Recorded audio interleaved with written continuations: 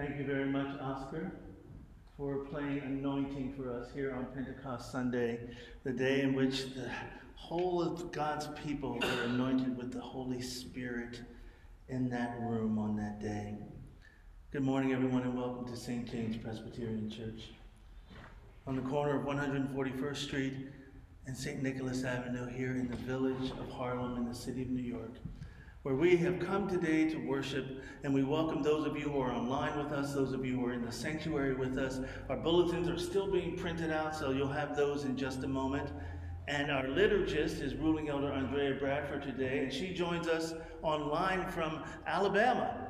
So if it's at any time you cannot hear Ruling Elder Andrea Bradford as she's reading the liturgy, feel free to move forward a little bit. We have plenty of space in our sanctuary to be socially distanced, so we welcome all of you to join us and to be a part of this worship service. So let us still our hearts and minds. Here at St. James Presbyterian Church, we call upon the Holy Spirit and call upon God by starting our worship service with the psalm of the day from our lectionary. Actually, our lectionary text is taken from Psalm 104, verses 24 through 34, and verse 35b. Those of you who are here with us, we encourage you to use your Red Pew Bibles. Those of you who are at home, we encourage you to crack open your Bibles as well right now to Psalm 102, verses 24 through 34 and 35b. Hear these words. O Lord, how manifold are your works. In your wisdom you have made them all. The earth is full of your creatures. Yonder is the sea, great and wide. Creeping things innumerable are there, living things both small and great. There go the ships and Leviathan that you formed to sport in it. These all look to you to give them their food in due season. When you give it up to them, they gather it up. When you open your hand, they are filled with good things. And when you hide your face, they are dismayed. When you take away their breath, they die and return to their dust. When you send forth your Spirit, they are created, and you renew the face of the ground. May the glory of the Lord endure forever. May the Lord rejoice in his works, who looks on the earth and it trembles, who touches the mountains and they smoke. I will sing to the Lord as long as I live. I will sing to praise my God while I have my being. May my meditations be pleasing to him. For I rejoice in the Lord. Bless the Lord, O my soul. Let all God's people praise the Lord. Ruling Elder Andrea Bradford. Good morning, everyone. I hope everyone can hear me. I wish I could be there to see you and to commune with you, but thank God for technology and for this opportunity to commune even across the wires. I bring you greetings from Huntsville, Alabama, where it's a beautiful day, and I know you join with me in rejoicing in this beautiful day. And so we now continue our worship service this morning with our call to worship. We read it responsively. God plants seeds of hope in us, and we all yield different gifts of the Spirit. And I feel the fruits of the Spirit stirring in my soul. What gifts of the first harvest do you bring to worship today? We all have different gifts to bring. We all bring our harvest of song, prayer, and praise to the altar of sacrifice. And in our diverse offerings, we give total honor and glory to God. Amen and amen. Our opening hymn is Arise, Your Light Has Come, which can be found in your blue hymnals in your pews at number 411. And as you receive your bulletins, you'll notice that there are lyric sheets or words for all of the songs if you want to just sort of read along as well and sing out. Arise, your light has come. The Spirit's call, obey. Show forth the glory of your Lord, and it will shine upon you today.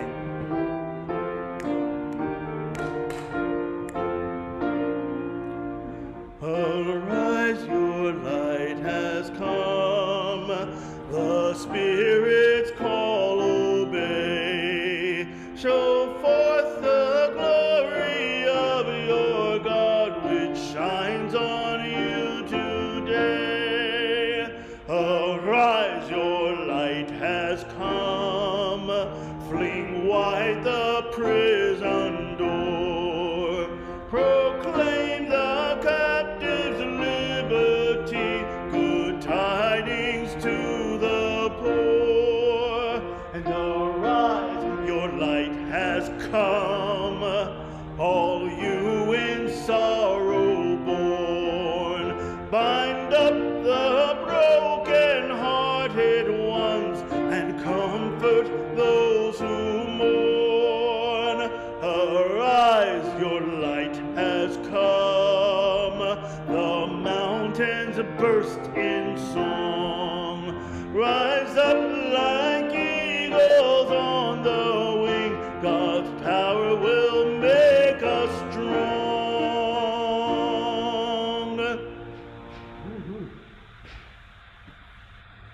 Amen. God's power will make us strong. And so we rise up and we move into this time of prayer, which is so powerful. We have this privilege of prayer, and we do not take it lightly. Power is in prayer. Let us begin our prayer time with our prayer of adoration, letting God know about how we appreciate all God does for us.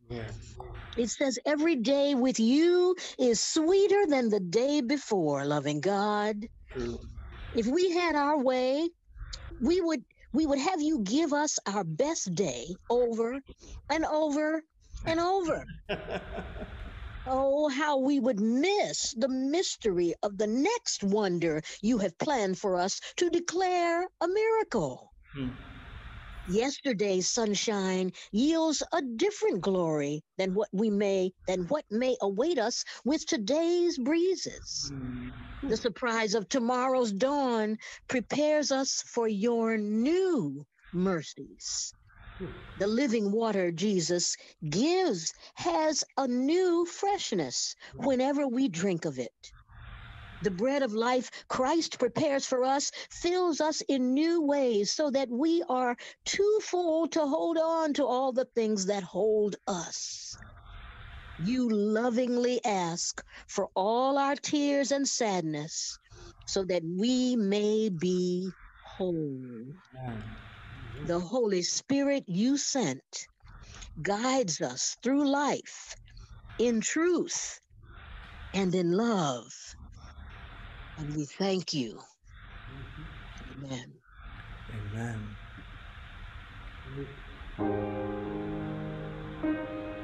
Hear the echoes of this prayer of adoration for what God can and will do with us and for us. The Spirit song.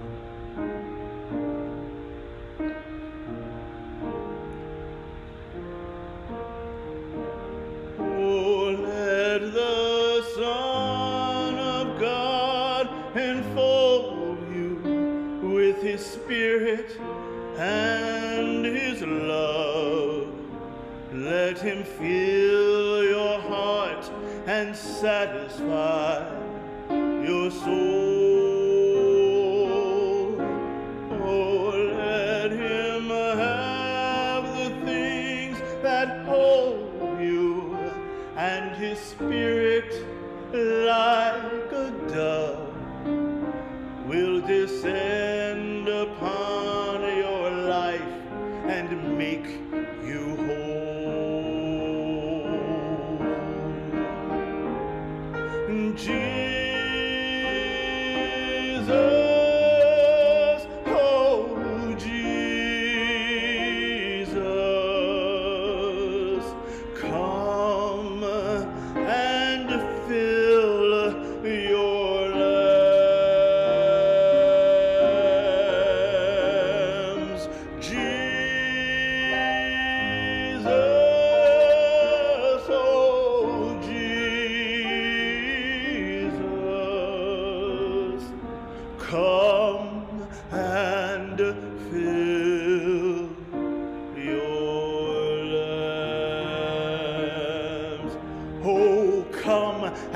to sing the song with gladness as your hearts are filled with joy.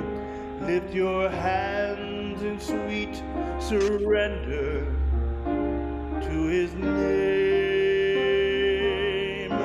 Oh, give him all your tears and sadness.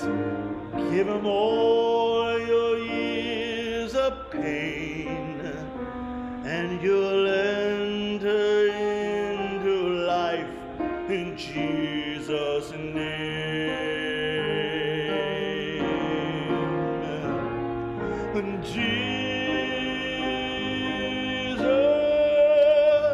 oh Jesus, come and fill your lambs. Jesus, oh Jesus, come and fill your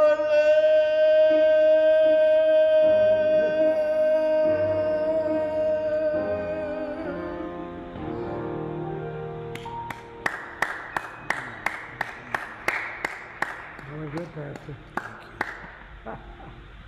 Amen. Amen. Sweet surrender. Come in sweet surrender.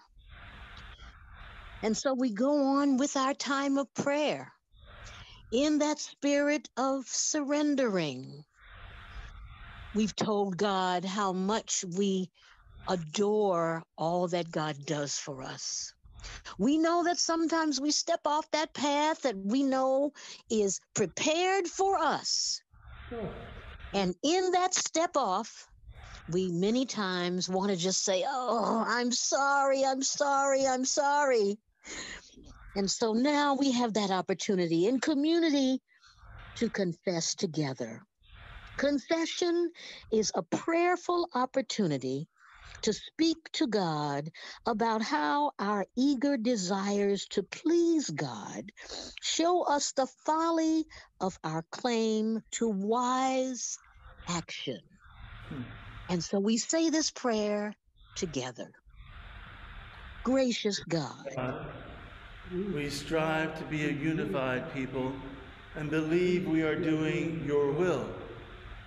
In our efforts to become one people, we seek to strip one another of the individuality with which you blessed us. We seek to convince others to believe as we do, forgetting we are a people of multiple voices. We encourage others to be like us in our faith, in our living, in our thinking. And yet you made us each new and different. It was you who gave us different languages to speak. And you show us that our differences make up the many parts of you, O God. Release us from the spirit of our way or no way. Allow your spirit to gather us in your way, where all are loved. May each of us reflect the many expressions of you.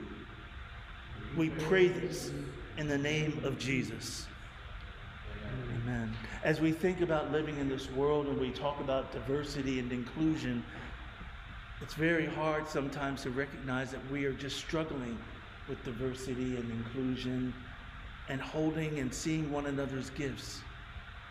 In our silent confession, let us take a moment and remember those ways that we have yet to grow and learn to open our arms to all.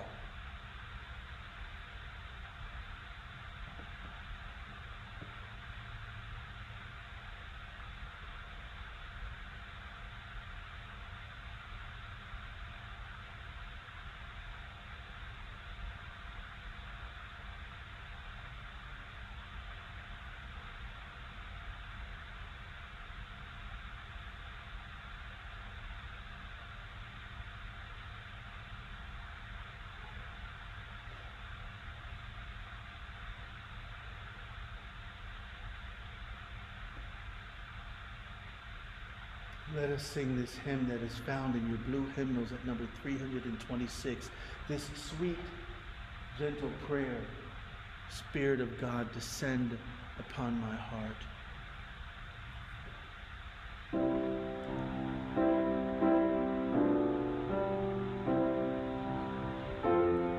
Read and hear these words.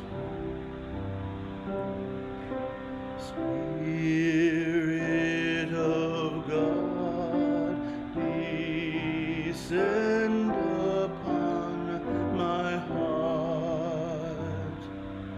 Lean it from earth, through all its pulses move. Stoop to my weakness, mighty as thou art, and make me love thee as I ought to love. Teach me to feel that thou art always nigh. Teach me the struggles of the soul to bear, to check the rising doubt, the rebel sigh. Teach me the patience of unanswered prayer. Teach me to love thee as thine angels love. One holy passion filling all the frame, the baptism of the heaven descended dove, my heart an altar, and thy love a flame.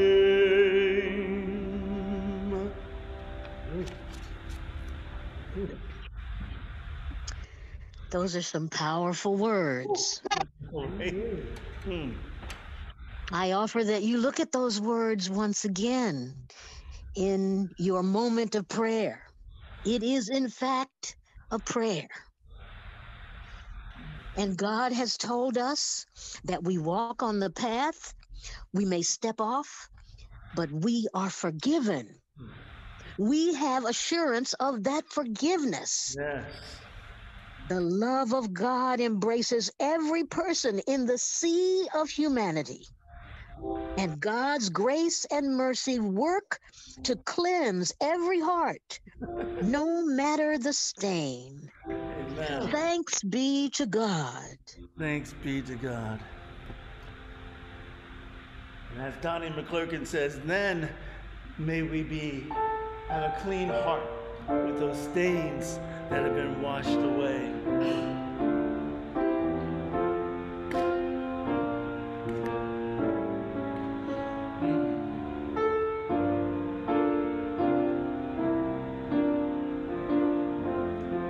Create in me a clean heart and purify me, purify me. Create in me a clean heart so I may worship thee.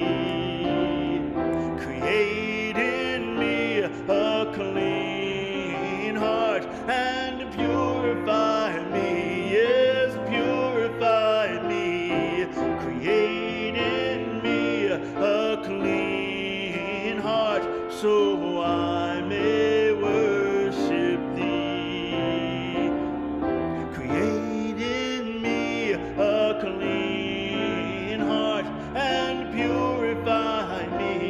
yes, purify me, create in me a clean heart, so I may worship thee.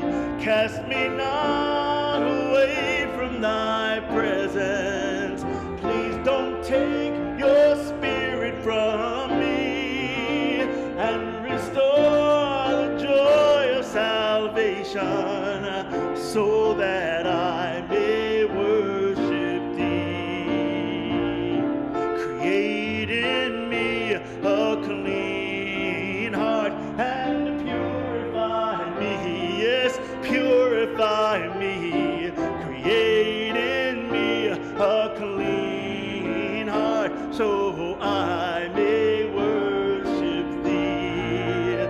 Cast me not away from thy presence, please don't take your spirit from me, and restore the joy of salvation, so that I may worship thee, so that I may worship thee, so that I may worship thee, so that I may worship thee. Amen and amen and amen. Thank you for that, Donnie McClurkin. Thank you, Pastor. Good morning, everyone, and welcome again to St. James Presbyterian Church here on the corner of 141st Street and St. Nicholas Avenue. We are so glad to be here worshiping today on Pentecost Sunday. I see some of you have worn your red, and you are celebrating the fact that the fire came down today, which is a tradition in Presbyterianism and many other denominations to wear red on Pentecost Sunday. So we are grateful that you are here, and we want to welcome you. It doesn't matter where you're from or what language you speak. All we know is that the language that God speaks to our heart is very clear and very palpable, right? So we are grateful to be with one another here today and to be worshiping with one another. Yesterday, I spent the entire day at the Jackie Robinson Park, where we had our multicultural festival. St. James is now a sponsor of that, and as it's in your bulletin, you'll see that. Next week, June 18th, the next version of the Multicultural Festival, which is much bigger, will be right outside these doors. So we are encouraging the entire community to come out.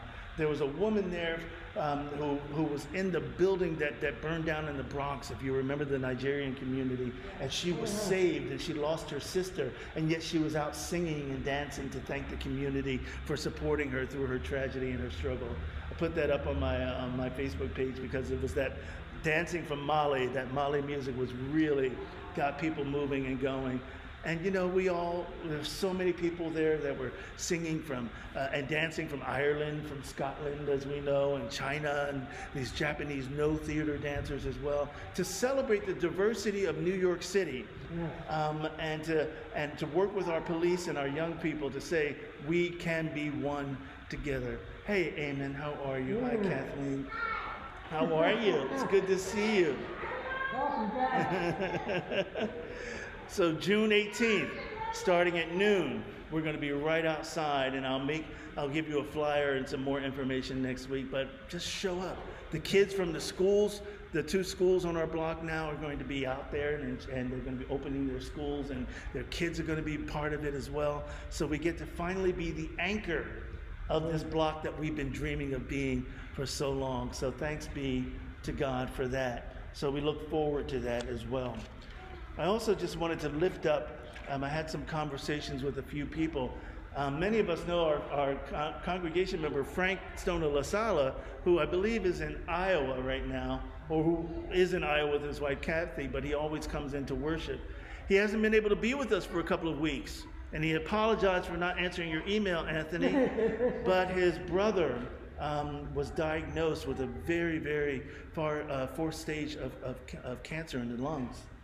And so he's tending to that. And if you remember, Kathy's brother, Hud, also had an organ replacement.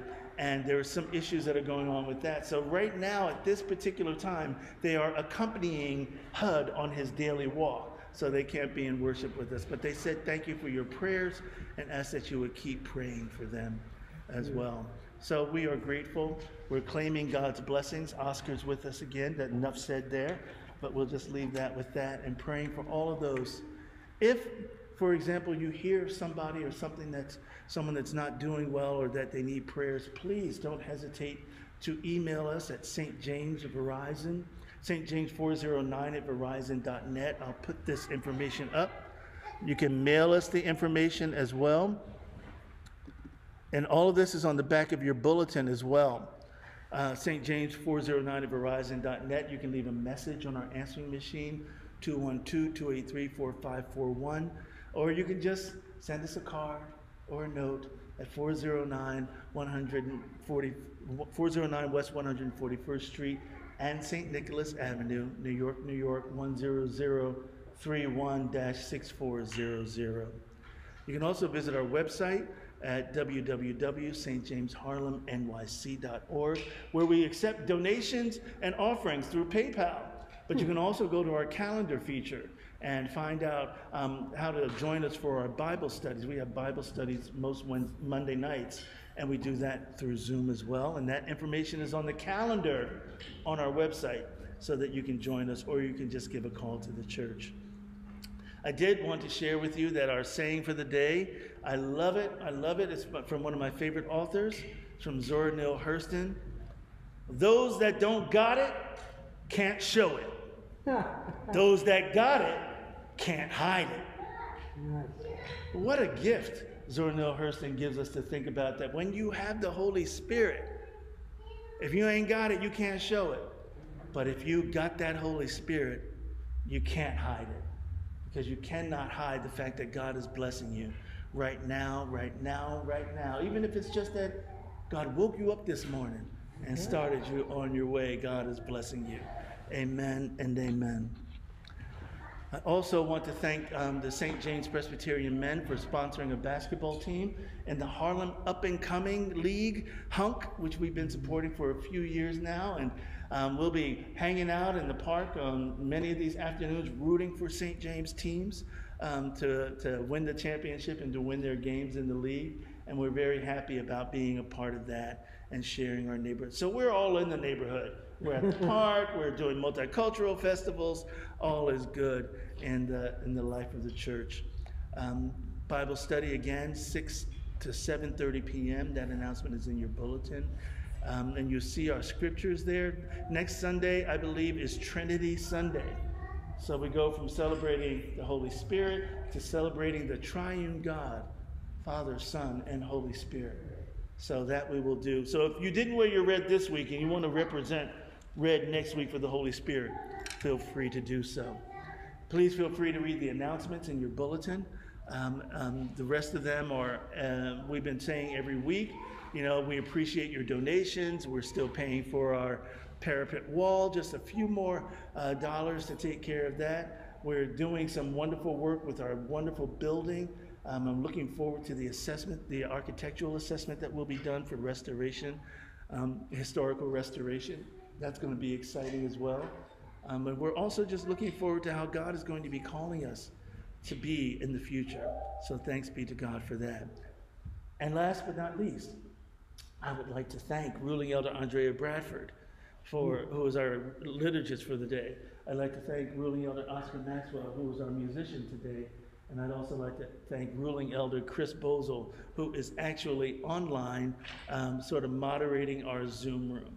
And Chris, I believe in the slide, the next slide, I still have you as elder, or maybe resting elder. I got to change that to make sure that it's ruling, so that you know that. We also ask that you prepare your hearts and minds to have communion today. The table is prepared for all of us to come together in community and celebrate the Eucharist. Thanks be to God. Let me see. And so, with that, let's move forward. It's such a beautiful day. We don't want to be in here all day, right? Such a beautiful day outside. We want to go out and celebrate God out there as well. So let us share our peace of Christ, Ruling Elder Andrea Bradford, if you will. Yes, yes, yes. Sharing love is really, really important, especially now that we can be in each other's presence. We can sometimes see each other's smiles. And so we share this peace. The peace that Jesus leaves us is like none the world has ever known. May this peace of Christ be with you always. And also with you. I'm going to stop sharing. I'm going to unpin myself so that you can see one another. And we will go to gallery view. Peace of Christ, everyone. Hi, Shelby. Peace. Hi, Shelby. Peace be with you. Hello, everybody. Hi, Shelby. Peace Peace of Christ to everyone from Gloria. Hey, peace to Gloria. Gloria. Hi. Hi, Anthony. Hey, voice, Anthony. Hey, Chris. Peace, Gloria.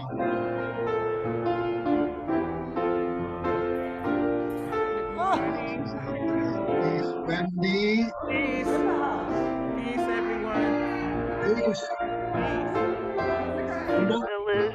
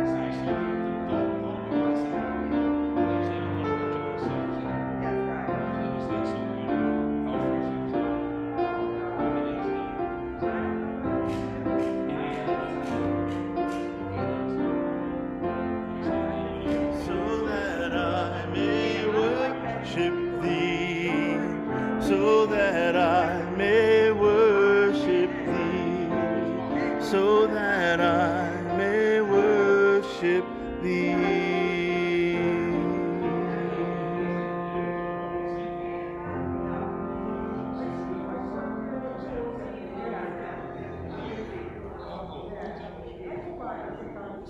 Yeah, the peace of Christ is that friendly time when, you know, it's so funny. The less people there are in the sanctuary, the longer the peace of Christ, because everybody starts having these wonderful conversations, and it's a beautiful thing. It's a beautiful thing. So let us still our hearts and minds. When we had our Bible study this week, we were studying the text, and we were looking at the Acts text, and we were looking at this Genesis text that we're about to read. And one of the most amazing things sort of happened with us is that we recognized that these scriptures are perfect for such a time as this. So we're going to be meditating on these scriptures and thinking about what it means for our context today, and putting a couple of things in context, and also getting a little bit of teaching done in our scripture to figure out how the Holy Spirit is calling us today. So we'll pray that our meditations may be pleasing in God's sight. And I'm going to go back to Ruling Elder Andrea Bradford, our liturgist for the day, to lead us through our prayer of illumination as I share the screen once more. Yes, yes, some beautiful scriptural passages today. And we lead our thoughts and hearts and minds into this time of hearing and reading of the word with our prayer of illumination. Please say it with me. May the Spirit of truth guide our meditations as we read our scriptures.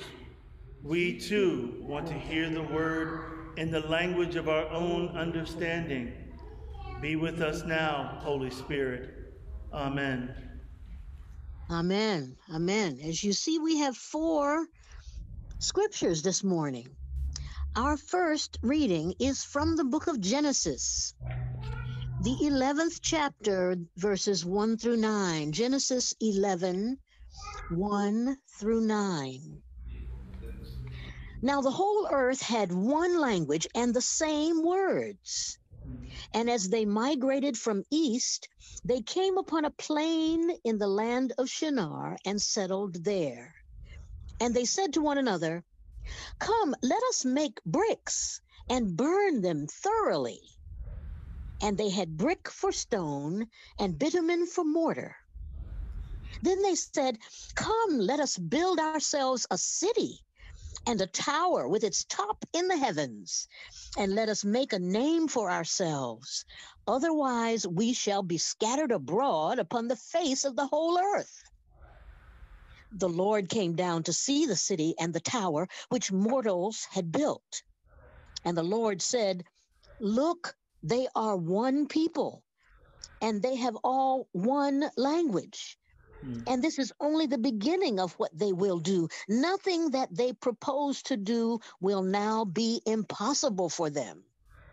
Come, let us go down and confuse their language there, so that they will not understand one another's speech." Well, So the Lord scattered them abroad from there over the face of all the earth, and they left off building the city.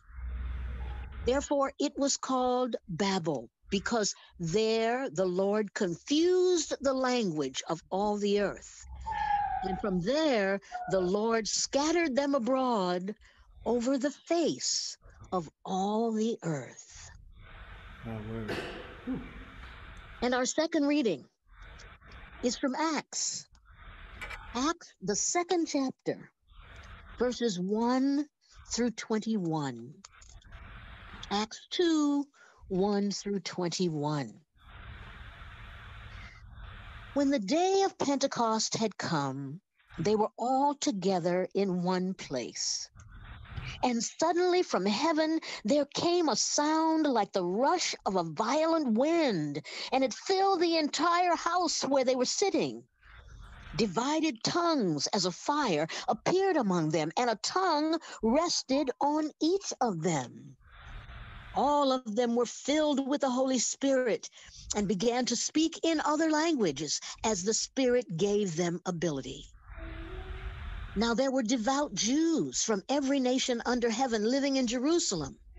And at this sound the crowd gathered and was bewildered, because each one heard them speaking in the native language of each. Amazed and astonished, they asked, "Are not all these who are speaking Galileans? And how is it that we hear each of us in our own native language? Parthians, Medes, Elamites, and residents of Mesopotamia, Judea and Cappadocia, Pontus and Asia, Phrygia and Pamphylia, Egypt and the parts of Libya belonging to Cyrene, and visitors from Rome, both Jews and proselytes, Cretans and Arabs, in our own languages. We hear them speaking about God's deeds of power." All were amazed and perplexed, saying to one another, "What does this mean?" But others sneered and said, "They're filled with new wine." But Peter, standing with the 11, raised his voice and addressed them. "Men of Judea and all who live in Jerusalem, let this be known to you, and listen to what I say. Indeed, these are not drunk, as you suppose, for it is only 9 o'clock in the morning. No, this is what was spoken through the prophet Joel. In the last days, it will be, God declares, that I will pour out my spirit upon all flesh, and your sons and your daughters shall prophesy, and your young men shall see visions, and your old men shall dream dreams. Even upon my slaves, both men and women, in those days I will pour out my spirit, and they shall prophesy. And I will show portents in the heaven above and signs in the earth below, blood and fire and smoky mist. The sun shall be turned to darkness and the moon to blood before the coming of the Lord's great and glorious day. Then everyone who calls on the name of the Lord shall be saved. And our epistle reading from Romans, the 8th chapter, verses 14 through 17. Romans 8, 14 through 17. For all who are led by the Spirit of God are children of God. For you did not receive a spirit of slavery to fall back into fear, but you have received a spirit of adoption.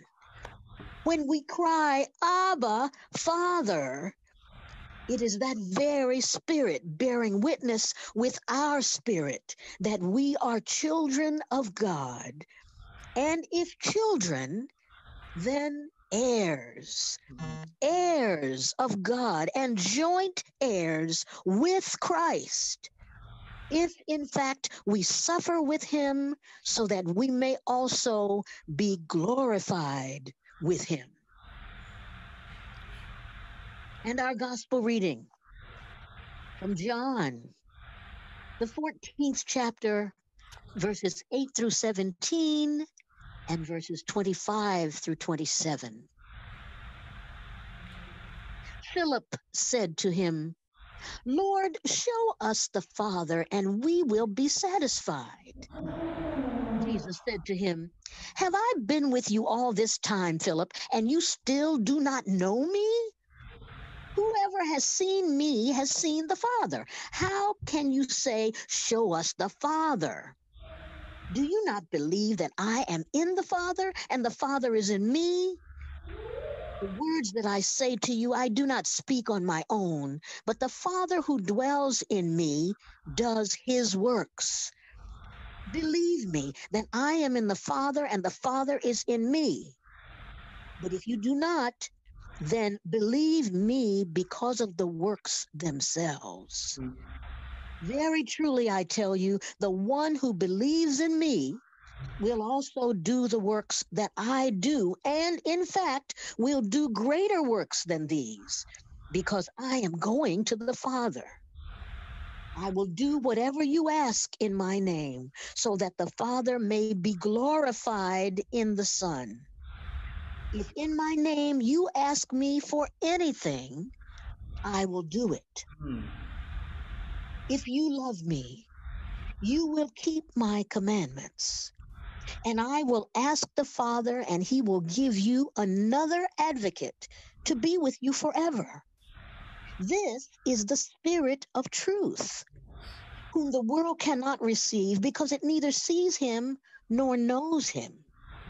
You know him because he abides with you, and he will be in you. I have said these things to you while I'm still with you. But the advocate, the Holy Spirit, whom the Father will send in my name, will teach you everything and remind you of all that I have said to you. Peace I leave with you. My peace I give to you. I do not give to you as the world gives. Do not let your hearts be troubled, and do not let them be afraid. This is the word of God for the people of God. Thanks be to God. Whew, those are quite some scriptures. Quite some scriptures. We're going to try and figure out how we're going to talk about these in just a little bit. We're going to hear Holy Spirit rain down, and then we're going to hear about something very simply titled. You know, I usually try and think of these clever sermon titles, but I want this one to be open to your own interpretation, just like the Holy Spirit. When the Spirit speaks. When the Spirit speaks to you. But in a moment we'll get to that, but I just want to have a moment with some of our young people and record this for our young people about sharing your superpower. And if you see on the screen here, there's a thing that says, the Holy Ghost is my superpower. And it's a t-shirt company and a sweatshirt company called cultureinatea.com. But I just wanted you to think about this whole notion of what is your superpower and how to share your superpower and why that is so important for the world that needs it. Well, first of all, we know that one of the most lucrative ways of making money for Hollywood now is to make a movie about what? Superheroes. Mm-hmm. We just finished watching this prurient, one of my favorite words. It means nosy. Mm-hmm. Watching that case about Johnny Depp and Amber Heard, but it was all based on her superstardom as a superhero or trying to become one.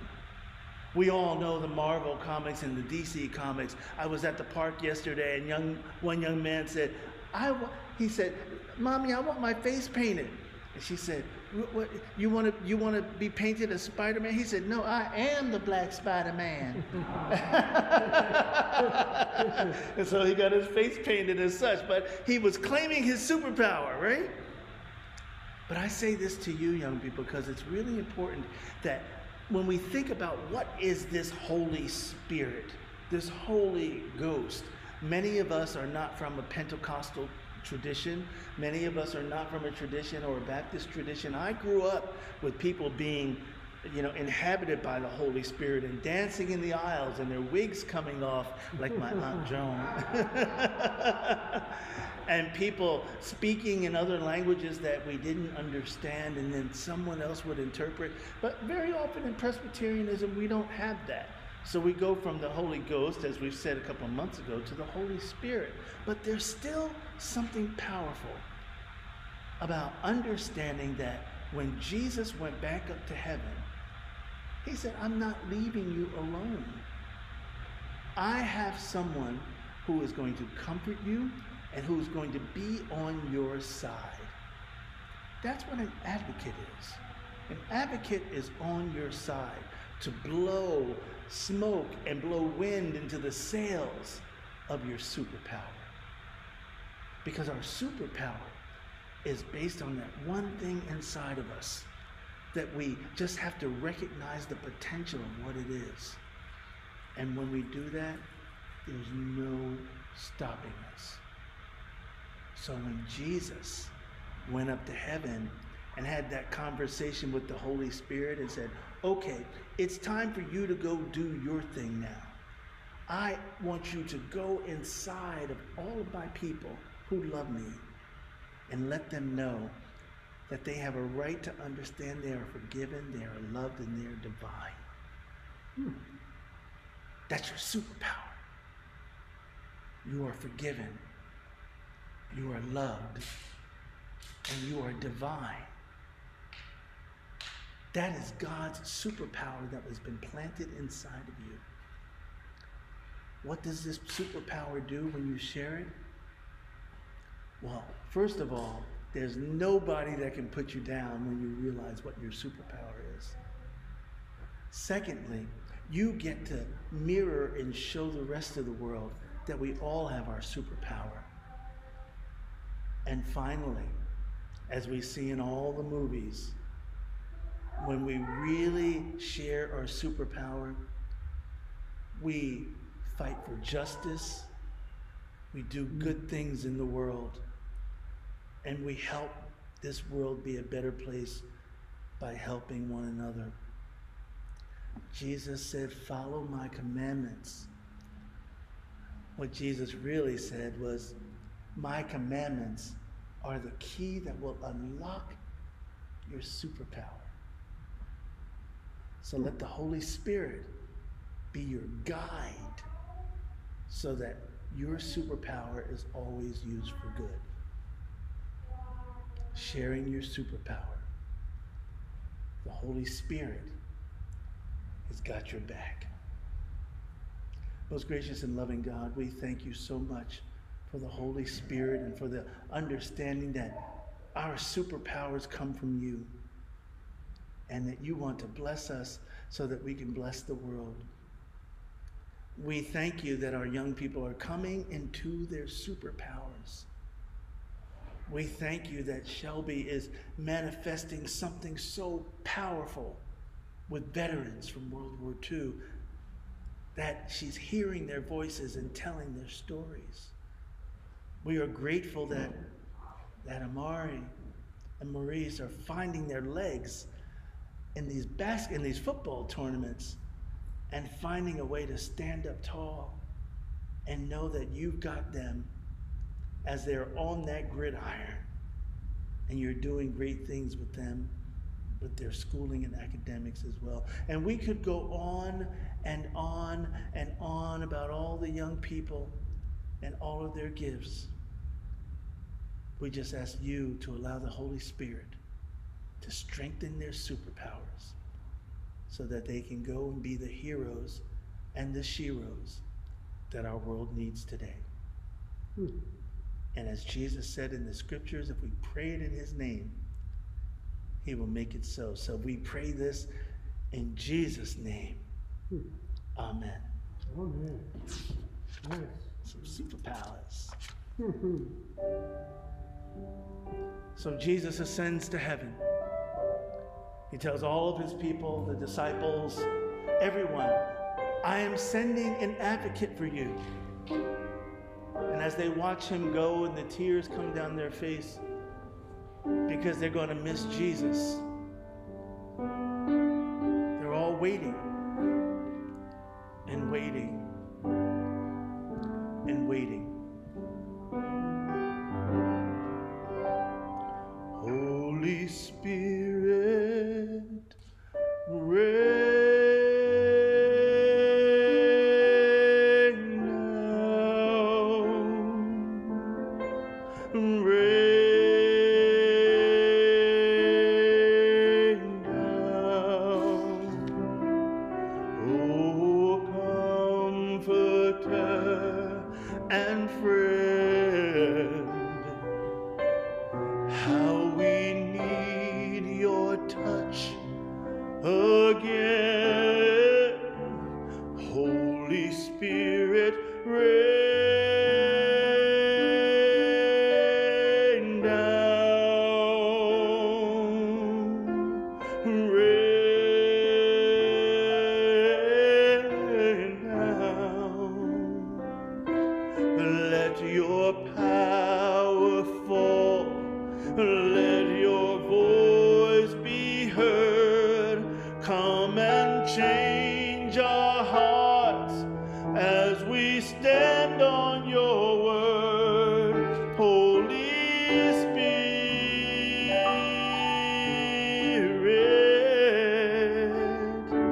rain down.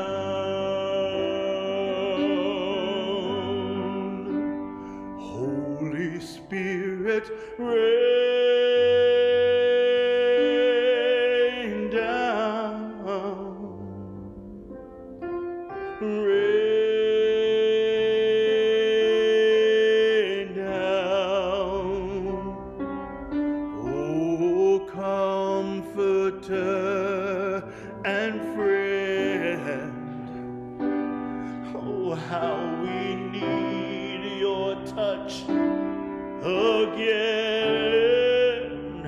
Holy Spirit, rain down, rain down. Let your power fall. Let your voice be heard. Come and change our hearts as you stand on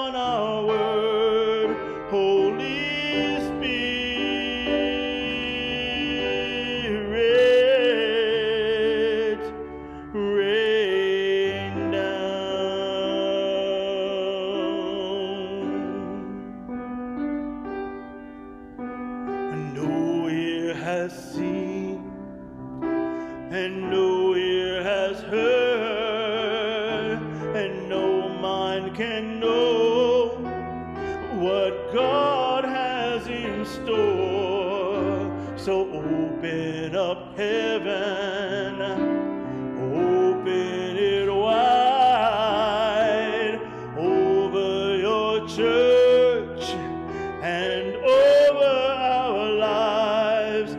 Holy Spirit, rain down, please rain down.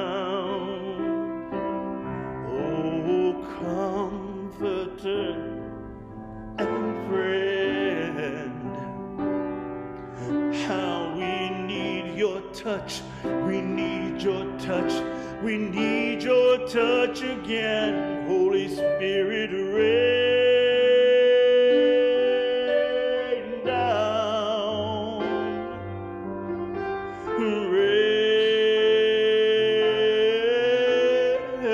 down, and let your power fall, and let your voice be heard.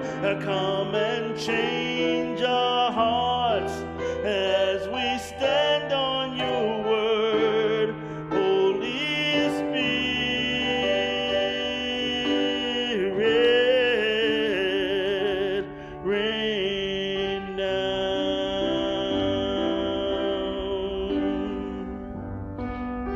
and let your power fall, let your voice be heard. Come and change our hearts as we stand on your word. Open up heaven and open it wide over your church and over our lives. Holy Spirit, rain down,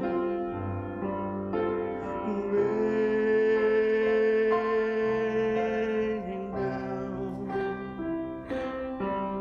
Let your power fall, let your voice be heard. Come and change our hearts, stand on our word.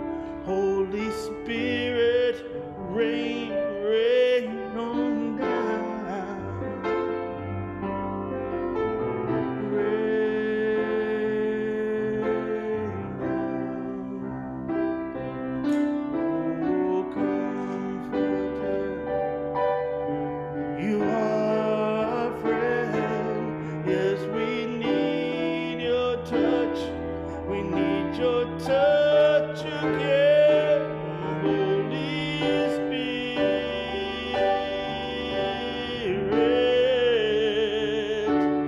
rain down.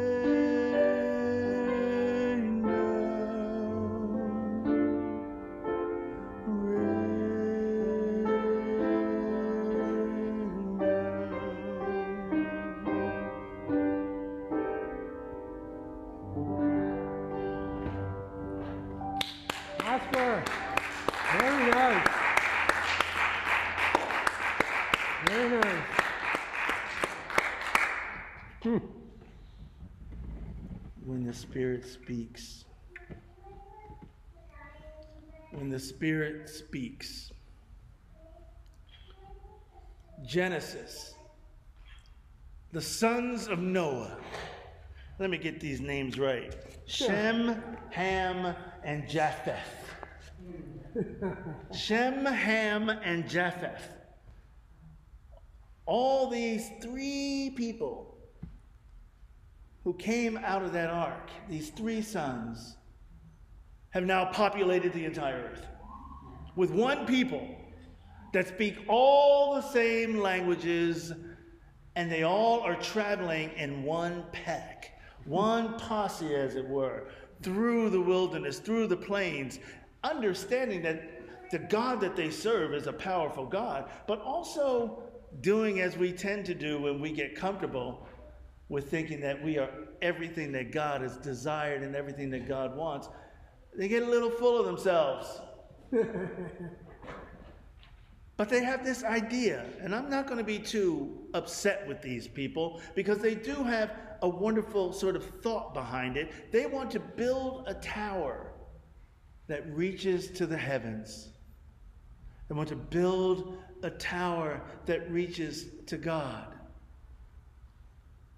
But we know what happened a couple of chapters beforehand, like 8 chapters beforehand, when people thought that they could get the knowledge of God. They got kicked out of the Garden of Eden. So God says, if they do this, then they will be able to do anything. But do you notice how it's one people, indivisible, united, under God, all speaking the same language, having the same idea, same ideas, same political ideals, same religious ideals. You see what happens is that they end up offending the diverse plan of God's creation. God did not create so that everybody would be the same. God did not create so that everyone would believe the same. God did not create so that everyone would love the same. We are all different aspects and manifestations of God's greatness and glory. We cannot contain God into what we think God should be. And yet, one people, indivisible, under God, speaking one language, had this great idea that they would reach up to God, and who knows what they would think and what they would say if they ever got there.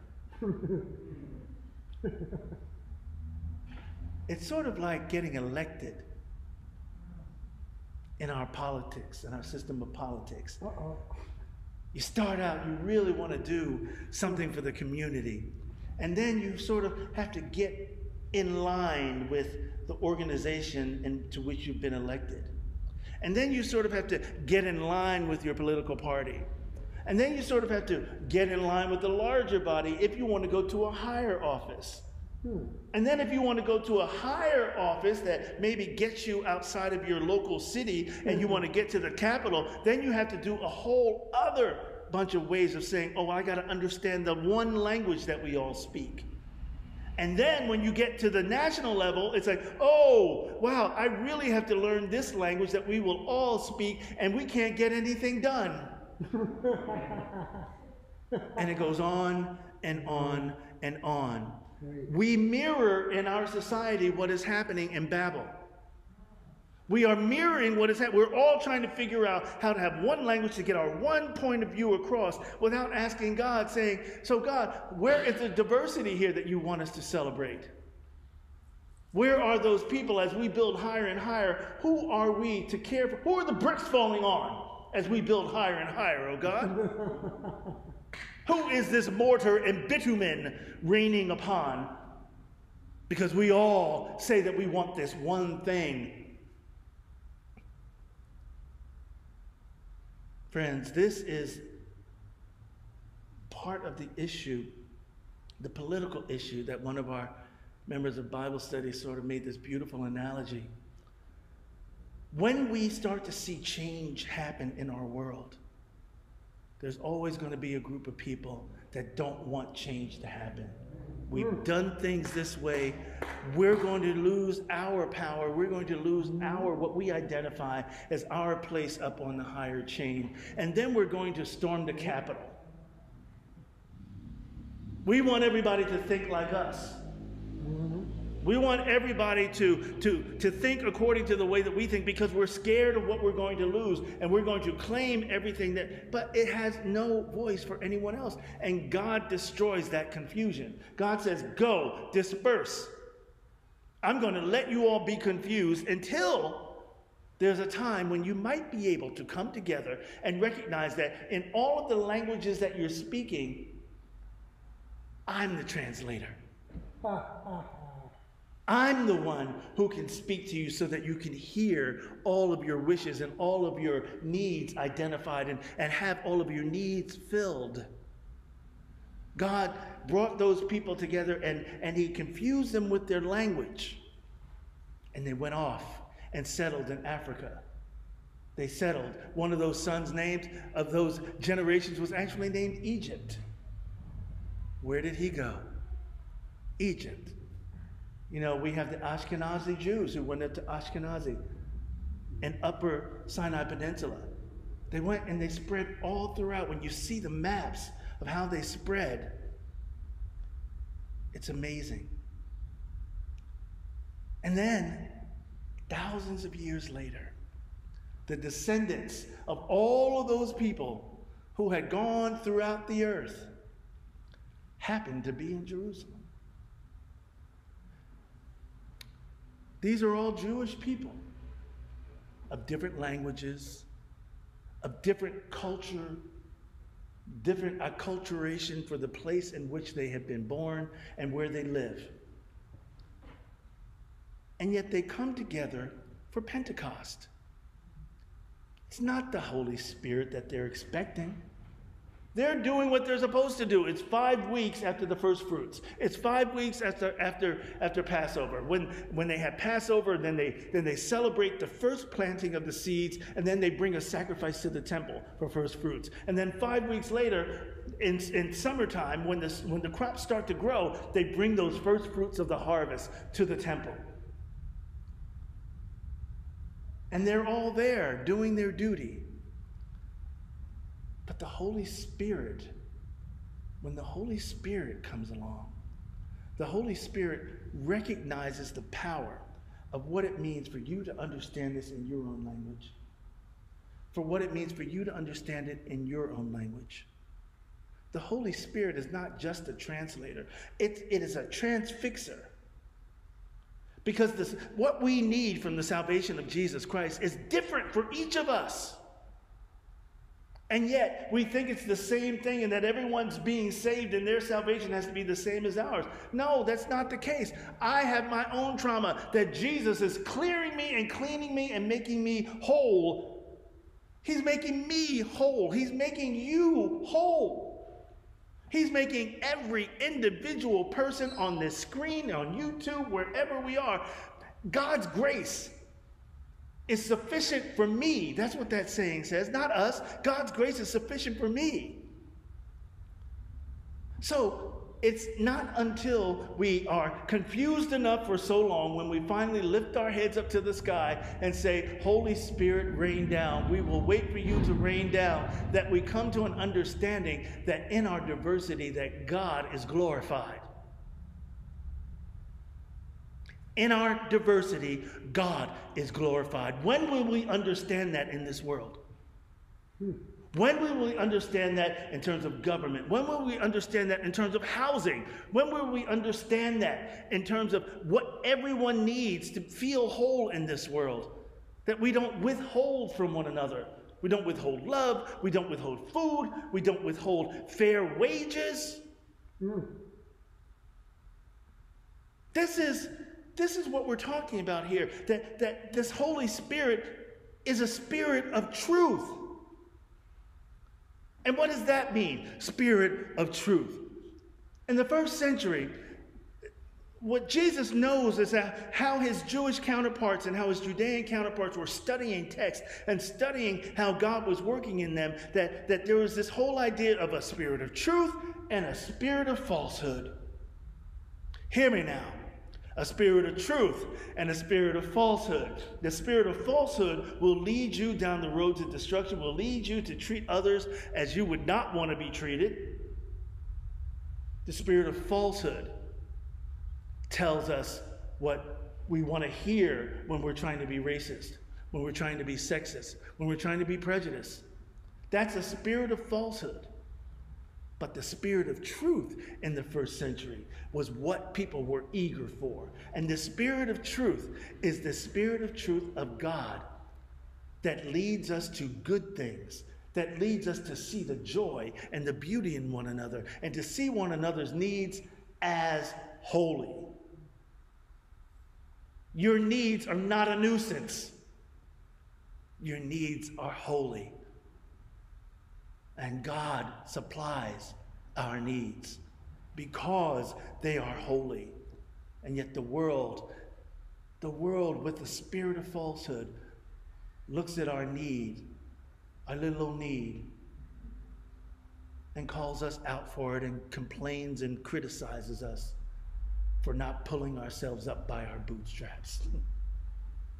My brothers and sisters, it's really so important, I believe, that we see the Holy Spirit raining down on those people on Pentecost as the Spirit of truth. The Spirit of truth that is not just meant for us to say, oh, you're right or you're wrong. The Spirit of truth is meant to guide us in our journey. That's what this Spirit of truth is in the first century. It is a guide to lead us in our journey forward. When we embrace the Holy Spirit on Pentecost Sunday, we are asking for the Spirit of truth to be what leads us in this world, and not the spirit of falsehood. We've had enough of the spirit of falsehood. The spirit of truth. Not right or wrong. That's different. Right or wrong is different from truth. I said right or wrong is different from truth. Truth, you get behind. Right or wrong, you pick a side. There you go. Now you can tweet that.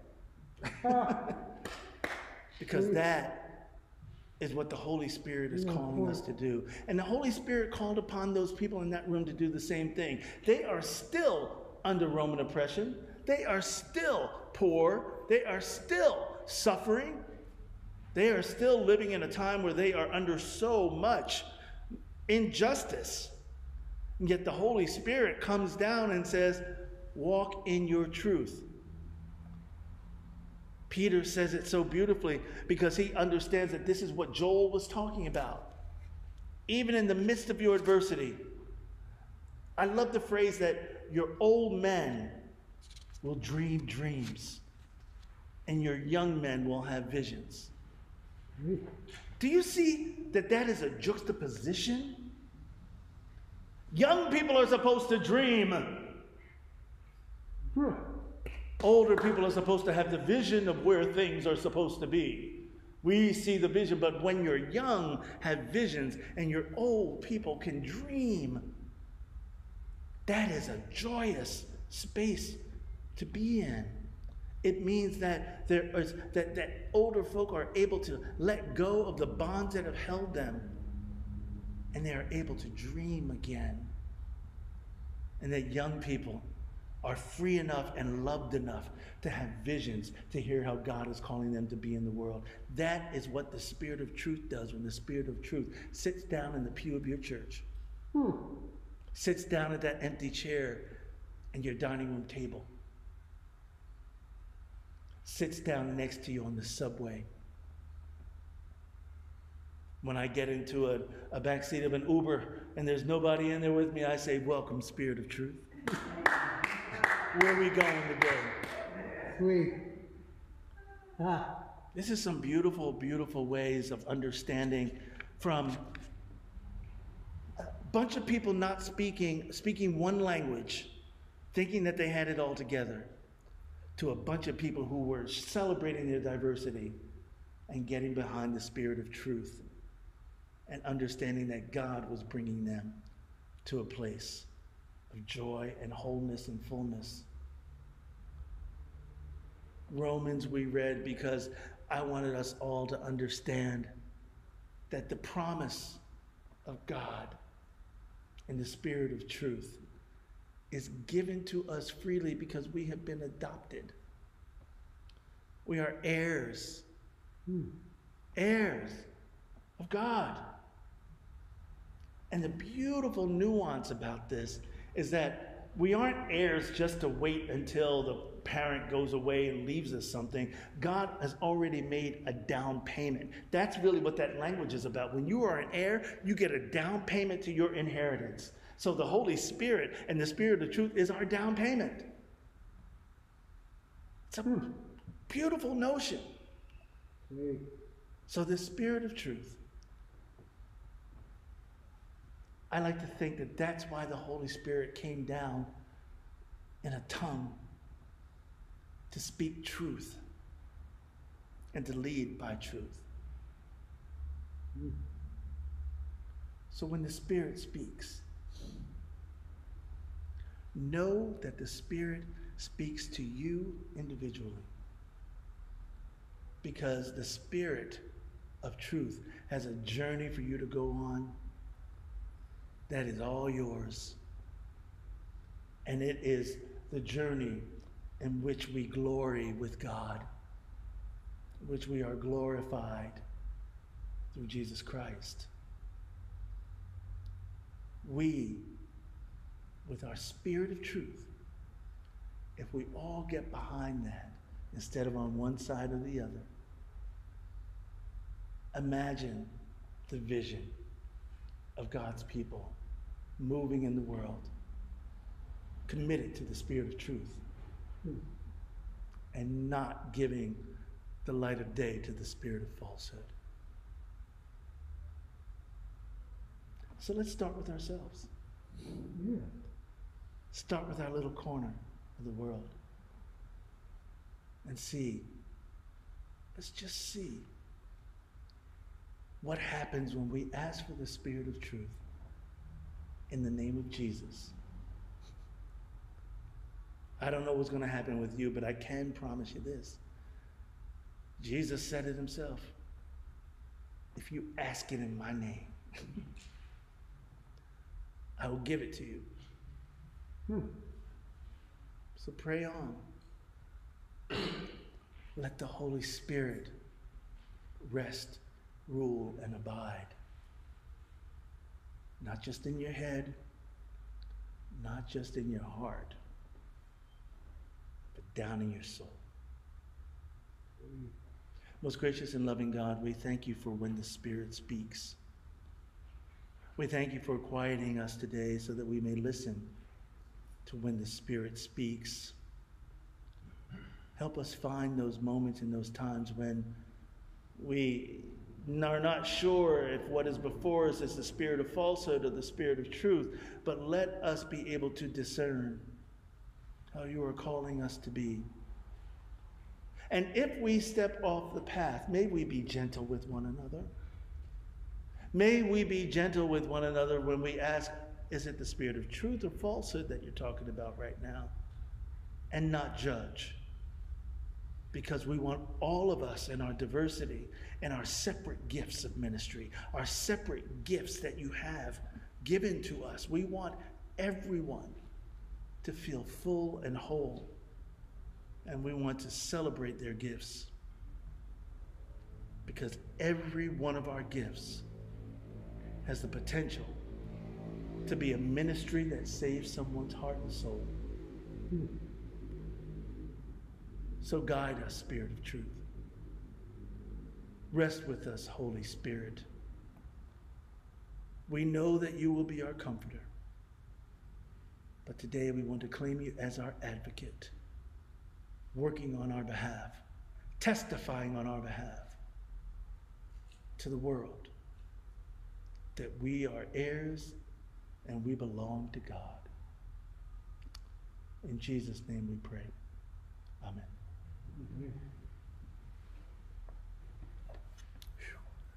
Very good. Wow, thank you.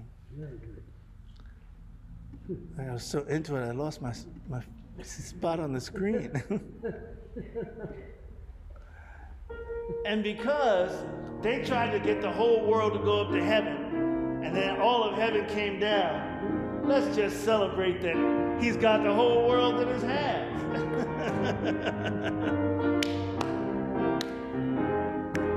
He's got the whole world.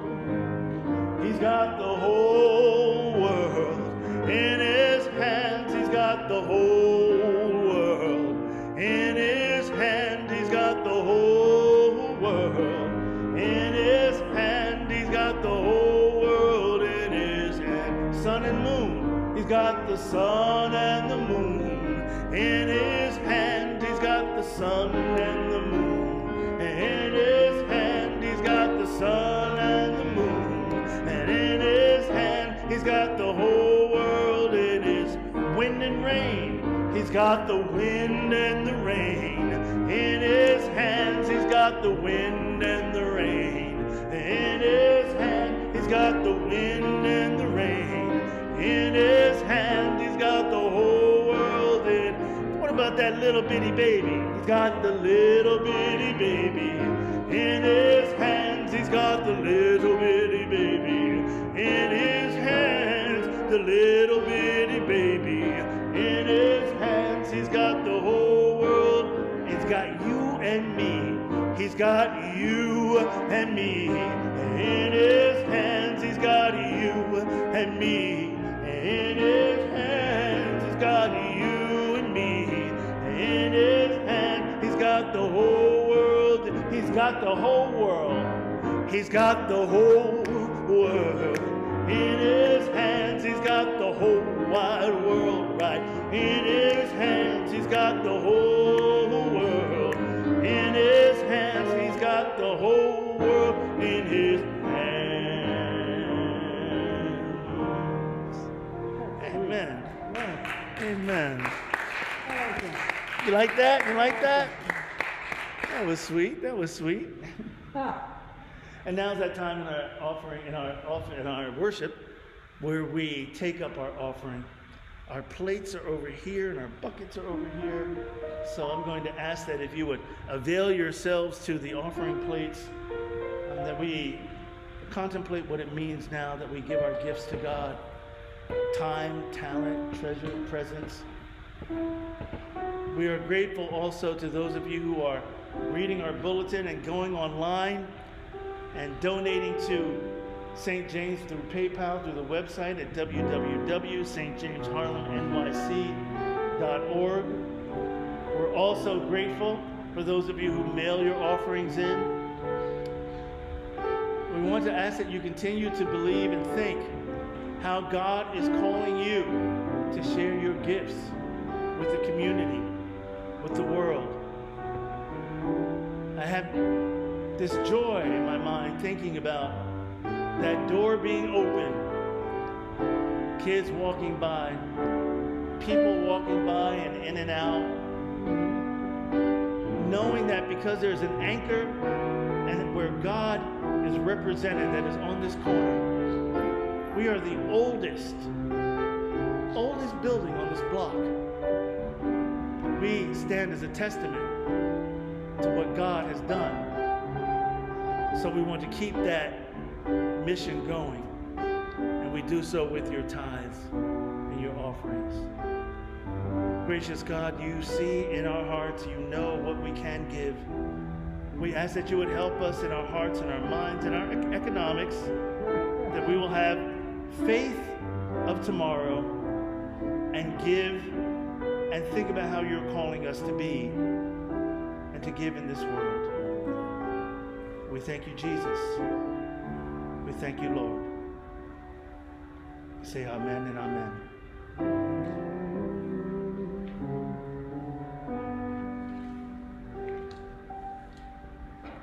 And now we will prepare for our communion. After I have a sip of water.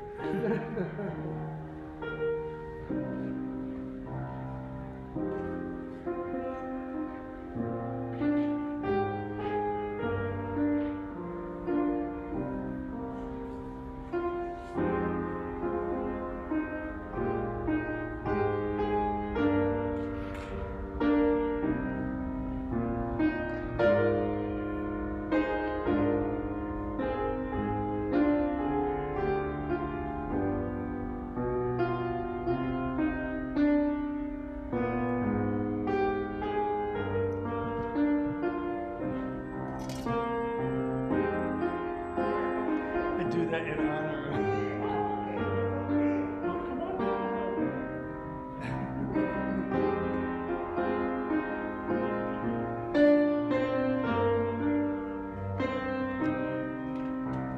Pass this to you in just a moment.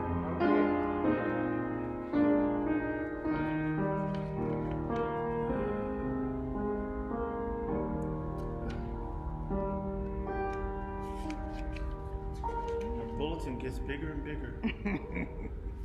That's good. I want to thank Deacon Ray for assisting us with communion today. It's appreciated. Call you forward in just a moment. I love that poet, Maya Angelou. She always has words that's perfect for everything, doesn't she? Yes, he does. Well, you know, she once said, eating is so intimate.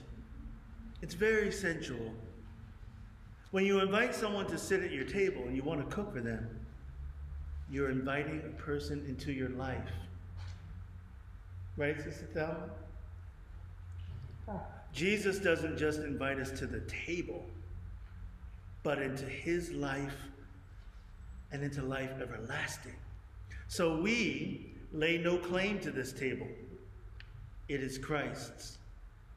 It is on his behalf that we extend the invitation to eat, drink, and feast at the table of life. All are welcome. All are welcome. All are welcome in this place. Ruling Elder Andrea Bradford. Yes, indeed. And we have this great prayer of thanksgiving. It says, God be with you. And also with you. Lift up your hearts unto the Lord. We lift them up hearts unto the Lord. Let us give God our thanks and our praise. It is right to give God thanks and praise. Day by blessed day, we witness the myriad ways you show your love for us. We imagine what it must have been like for you to take a piece of clay, shape it, and mold it until it finally resembled your own image. And then you expressed your love for us in the most intimate of ways. You breathed the breath of life into us. We have given you a reason to smile from that moment, dear God.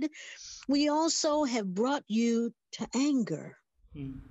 Joyfully, we enter into covenant with you that you would be our God and we would be your people.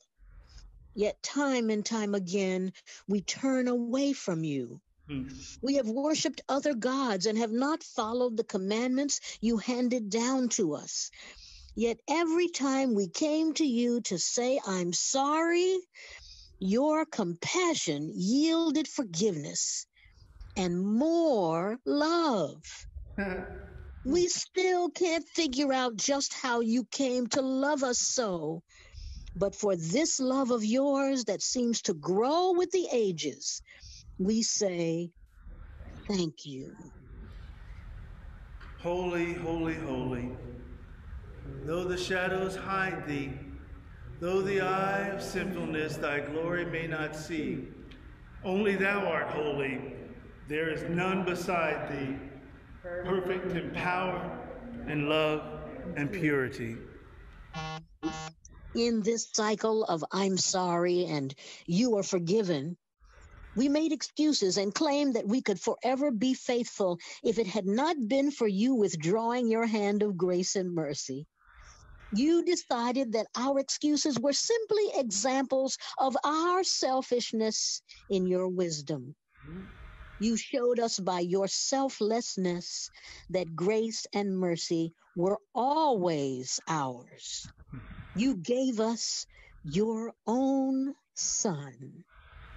Jesus came to us in human form, and who, though he was in the form of God, did not regard equality with God as something to be exploited. He humbled himself enough to give his life for us on the cross. It was a painful, humiliating death, the Son of Man dying as a common criminal. The victory was yet to come, for on the third day after his death, he rose and lived again, conquering sin and death. No longer could your grace and mercy be obscured. For this we give you praise and honor and glory. We join our ancestors and stand in the crowd of witnesses who are in awe of the mystery that is our faith. Christ died.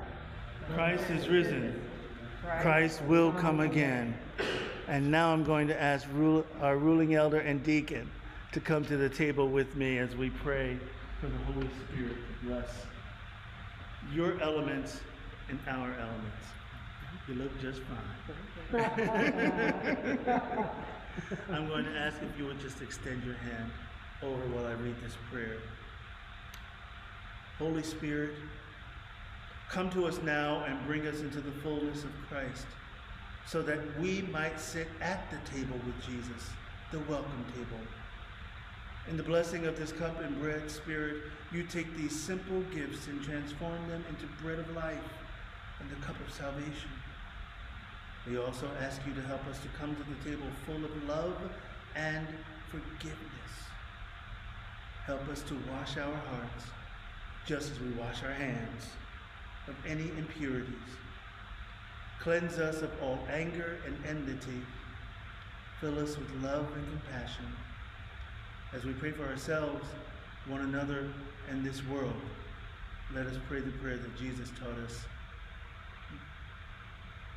Our Father, who art in heaven, hallowed be thy name. Thy kingdom come, thy will be done, on earth as it is in heaven. Give us this day our daily bread, and forgive us our debts, as we forgive our debtors. And lead us not into temptation, but deliver us from evil. For thine is the kingdom, and the power, and the glory. Amen. You know, Harriet, on that night in which he was betrayed, sitting with his friends, even Judas was there at the table. They had already eaten for the Passover meal. They were probably talking about nothing. But to their surprise, Jesus reached out and he grabbed the bread. And then he gave thanks to it, saying something like our friends at Lab Shul would say, Baruch atah Adonai Eloheinu ruach ha'olam, asher kikshanu b'mitzvotav b'tzivanu al achelat lechem. Something like that. Then he broke it. Wasn't an easy break, because Jesus gave it to all. And as he was saying these words, he realized what he was doing. He said, take and eat. This is my body, which is broken for you. He wants us all to do this in remembrance of him. And as they were passing around the bread area, he then got the cup. He filled it. And after giving thanks, saying something like this, Baruch atah Adonai Eloheinu ruach ha'olam, borei peri hagafen. He said, this is the cup of the new covenant, sealed in my blood. Those words at a dinner table, my body, my blood. Take and drink. And whenever you eat of this bread and drink of this cup, do this in remembrance of me. You proclaim the saving death of the resurrected Lord, who is coming yet again. And so, all is prepared. All is ready. We have remembered Jesus. We have called the Holy Spirit. And now, we will share elements with our community.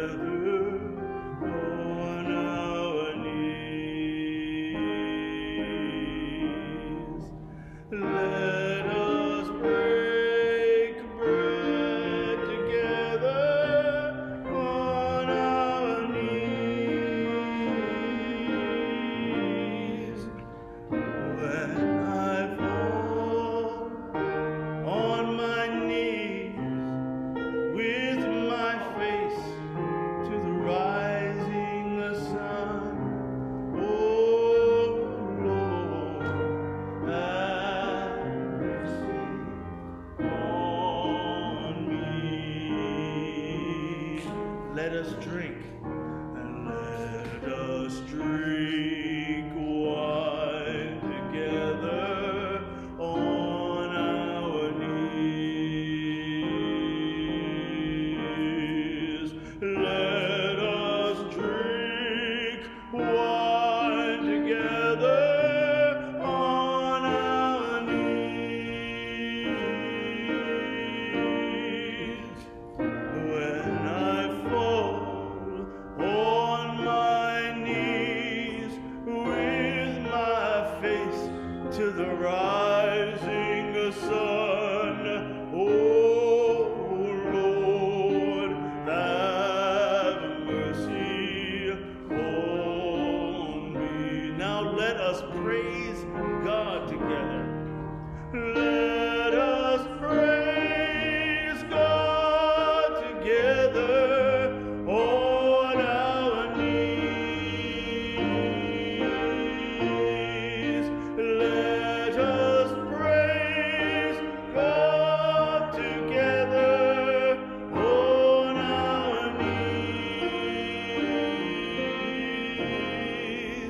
When I fall on my knees with my face to the rising sun, oh Lord, have mercy on me.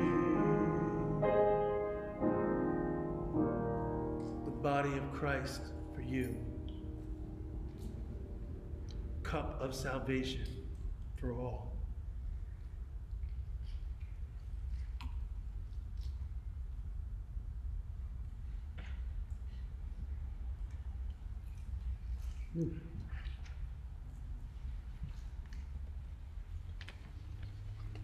Holy and loving God, we claim today that there is a sweet, sweet spirit in this place.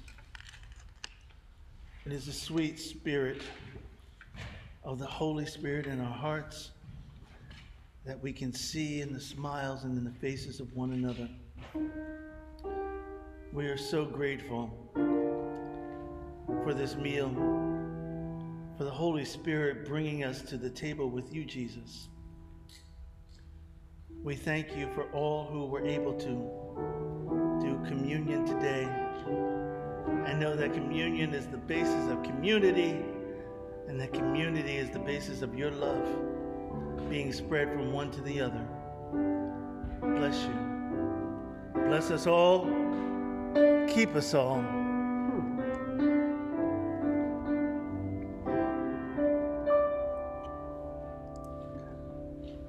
There's a sweet, sweet spirit in this place,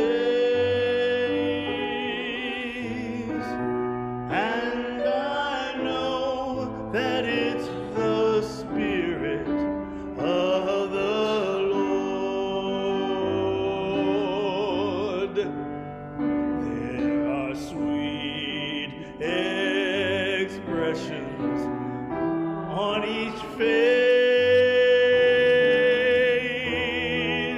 and I know they feel the presence of the Lord. We sing sweet Holy Spirit, sweet heavenly dove, stay right here with us, filling us with your love.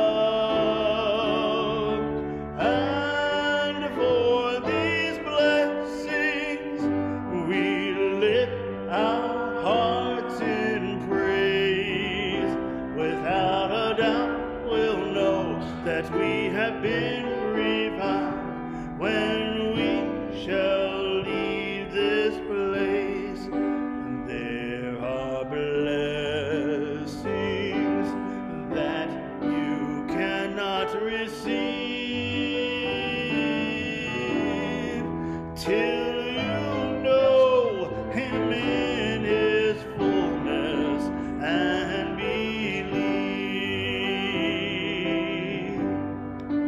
You're the one to profit when you say, I am going to walk with Jesus all the way.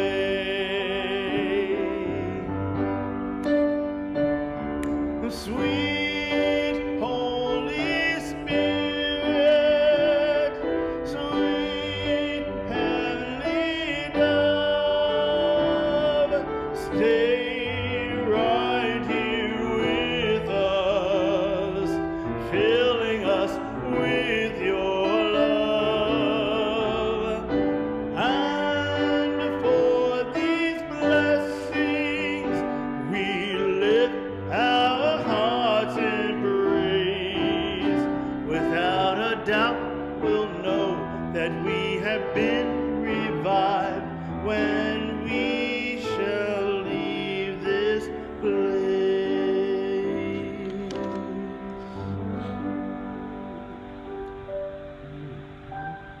You are blessed because you are heirs of God. You are blessed because the Holy Spirit came down on Pentecost. You are blessed because the Spirit of truth is your guide. If you just get behind. And when you follow the Holy Spirit, the Spirit of truth, you become a leader in a world and help people turn away from the spirit of falsehood. May it be so in our lives, in our world,